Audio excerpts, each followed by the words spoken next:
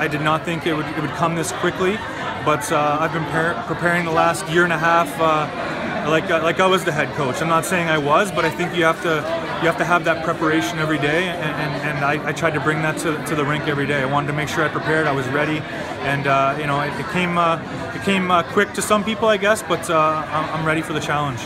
He's on a trajectory to be a head coach. He has a lot of leadership qualities. When he interviewed, it was fantastic, and I don't think it was just he was spieling stuff off that was rote. I think it was really from the heart. He's been here. He's kind of ascended the ladder, if you will. He's young. I think the players are going to relate to him very, very well. I know what is expected in the Maverick organization.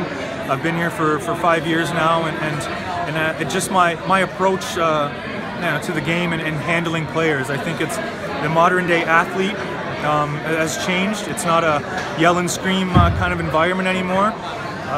You want to make sure you're communicating and being upfront and honest with players, and I think the players nowadays respect that a lot. They may not like it when they walk out of the room, but I think they won't walk out of the room kind of wondering where they stand.